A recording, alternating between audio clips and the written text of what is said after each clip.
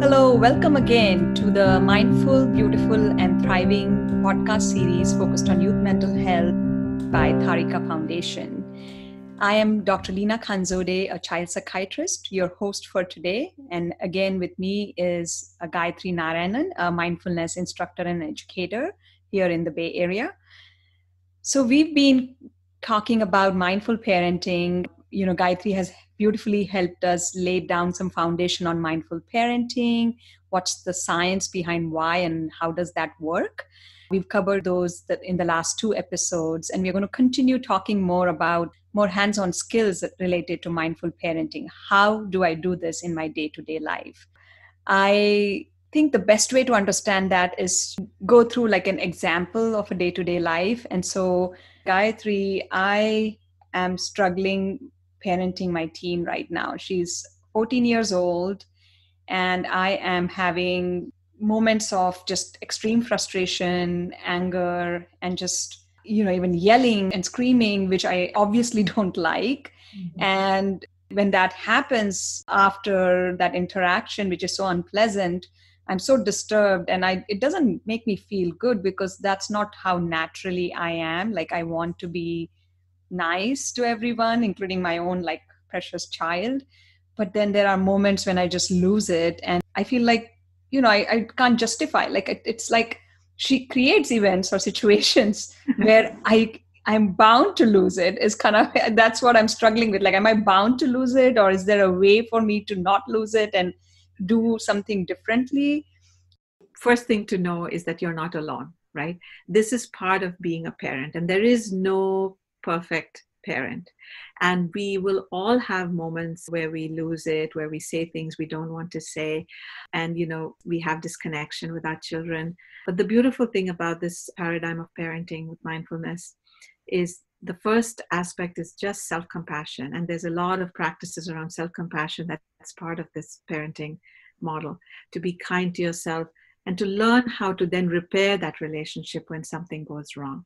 So it's not so much about the fact that, yes, something happened and you lost it, but okay, what do you do from there? How do you grow from there? How do you bring more awareness to what's happening within you and then heal that relationship? So I just want you to know that this is absolutely a journey. And even after practicing for many months, it's always going to be a situation where you take 3 steps forward, 2 steps back, 5 steps forward, 4 steps back. It's just the way it goes. To bring a lot of compassion to yourself and to know that that's how it's going to be, that's how parenting is. But yeah, I'd love to hear your example of what happened with your daughter and how we can use some of these tools of mindful parenting to work with that. Yeah. Thank you, Gayatri. That was very reassuring. I'm already feeling better. Yeah, you're very right. We are always so hard on ourselves. And, I feel like, I'm a child psychiatrist. I better know how to parent my daughter. And then I lose those moments. And then I'm like, what am I doing? Right. But of course, when I'm a parent, I'm not the child psychiatrist, right? I am there who gets caught up in that dynamic of relationship. Sure. So here's what happened. It was this last Sunday evening, winding down for the week. I wanted to really have some relaxation time in the evening. I knew I was hitting a very busy week at work. So we were winding down, and, late in the evening comes my daughter and says, "Hey, Mom, I'm so sorry. We need to make a quick trip to Target because she needs some supplies for her school project." And so, I was, like I said, my set of expectations from that evening was, oh, I'm just gonna like chill. I don't need to dress up. I need to go anywhere. Don't need to drive. I'm just like, winding down and getting ready for the upcoming week. But nonetheless, I had to get going with her. And so it was so frustrating, honestly, in that moment that I just lost it. And I basically started yelling at her and like, why can't you plan ahead? Is this the time at the end of the week on Sunday evening when I'm trying to finally kind of put my feet up and relax? That's when you tell me to make this trip. Why can't you use your planner? I've told you so many times to like plan your projects and put, when will you learn to be organized? How's this going to be? I'm so worried about you. How are you going to get through high school? And I just went on and on. I just can't believe all the things I said in that moment. And then, of course, that certainly wasn't something she was going to just hear quietly, right? Being a teen. So she started expressing her frustration about, like, she coincidentally had other things going on.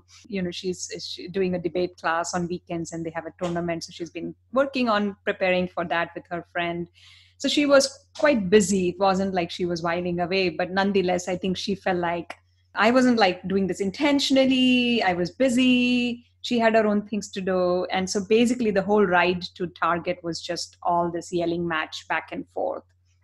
And we got the supplies and I kind of somehow managed to sleep, but I was quite disturbed. And then next morning also, I was quite like unhappy about how this whole thing went. Mm-hmm. Yeah.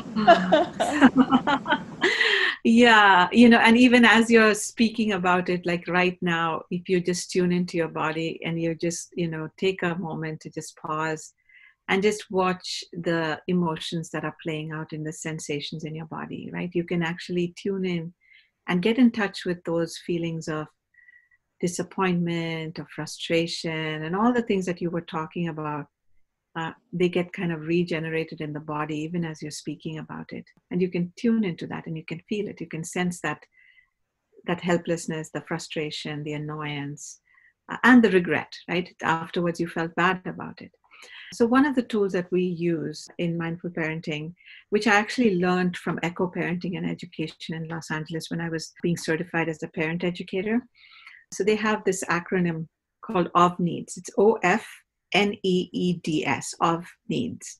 So the letter O stands for observations, right? Making observations. So the first step before you even say anything is to actually become present, connect with your body, connect with what's happening in your external environment, and make observations of what's actually going on externally and internally within yourself. So the first thing you notice is, like you probably would have noticed, is your internal response, which was just a frustration.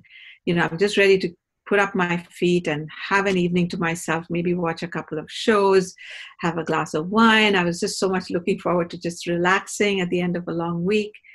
And here comes my daughter, right? So you just feel that agitation and that irritation that comes in the body. Mm-hmm. So you can tune into that. And so part of the mindfulness skills that we learn is learning how to tune into sensations in the body. So you'll feel the tightness in the belly, the heaviness in the chest, and just the throat tightens, and all of that happens. So you can notice that happening physically within yourself.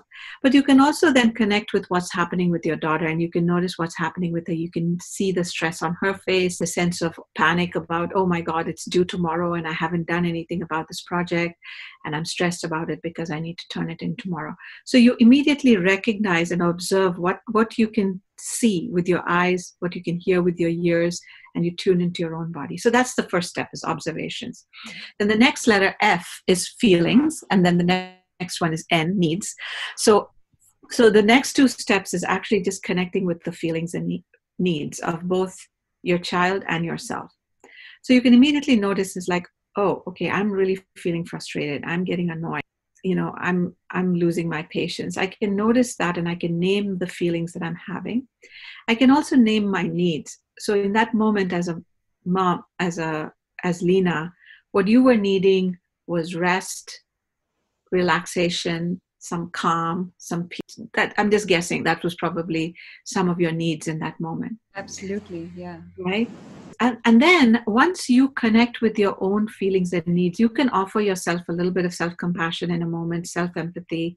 So the minute you connect with your own feelings and needs, there's already a sense of calming, a sense of relief that comes from that step of just connecting with your own needs and feelings.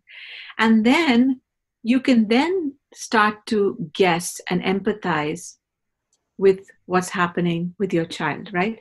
So you have observations, feelings, and needs. And then the first E of the needs is engaging. So you engage with yourself, right? you offer yourself the empathy, you offer yourself the compassion. If you need to get a glass of water and drink it, or just take a pause, you can do that. But that's just basically making sure that you are ready to engage with your child. So that's that step of engaging, right? And then this next step is empathy, right? So you are actually then expressing your empathy to your child. You're articulating and guessing what her feelings and needs may have been in that moment. So you could just guess and say, hey, are you stressed about this project for tomorrow? I can see that you're really worried and stressed. And I wonder if you're worrying about what the teacher is going to say to you tomorrow, if you don't turn it in. So you can just sort of even mentally kind of connect with her needs for support, for you to take her to Target. She needs your support and she needs your understanding. And you can also connect with the fact that she's a 14-year-old or a 15-year-old who hasn't fully developed that executive functioning of learning how to plan ahead of time, making sure that she's got things in order, that she's managing her time with her debate practice and her homework. So a lot of those skills are actually not yet fully developed in a kid her age, right? So when you are able to recognize that, then it's easier for you to empathize with her and say, hey, I can see that you didn't plan, what you needed to do. And now you're in this situation and you're really frustrated and you're scared that you're not going to be able to do it. And so the minute you can connect with her and empathize with her, she also kind of calms down, right? And when she's calm and you're calm, then you can teach her the value of planning, of all those executive functioning skills that you want her to learn.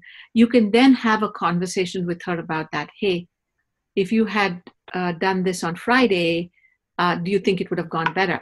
How would you have done it differently if you had to do it over? How could you have planned your day for debate and this, right? So now you can come up with problem solving. So the DS is developing solutions. So it's observations, feelings, needs, identifying feelings and needs, engaging with yourself, and then empathizing with your child, and then developing solutions. So the solutions actually come at the end. So typically what happens is a lot of us try to solve the problem first, even before we take the time to be present and to empathize, right? So of course, part of the solution may be, okay, getting into a car and driving to Target, which is annoying, but maybe still needs to be done. But part of the solution is then developing skills so that this doesn't happen again and that she can actually learn those skills to manage her time and manage her priorities and do her homework. So that's how you would use a tool like OFNEEDS. But I want to just mention here that, it's taken me this long to explain it, but actually all of this happens in a matter of a few seconds. This happens fast. It's like you immediately connect, you can identify feelings and needs. The empathy takes 10 seconds. The developing solutions may take a few minutes of a conversation, right? But it doesn't really take that long. It's actually it's a quick process of actually just becoming present and learning how to communicate and articulate your empathy. Yeah. That's so awesome. Wow. I hope that helped. Absolutely. And I'm going to start practicing it. So like you said, it should be accessible to you in the moment because it just happens all in a very few seconds. Yeah. So just to kind of repeat the tool, what OFNEEDS is all about. So our listeners walk away with that and try to practice this. O stands for observation. F stands for being in touch with feelings and needs of your own self and your child. E stands for engaging with your own self and your own experience, and then using that to empathize with your child, the second E. Mm-hmm. And then when we do this, we are in a position to then develop solutions. Right. So that's a great acronym and a great tool. Thank you, Gayatri, so much for helping us with that. Thank you, Leena. Thank you for joining us. You're listening to the podcast series by Tharika Foundation, and it's called Mindful, Beautiful, and Thriving. Stay safe and healthy till next time.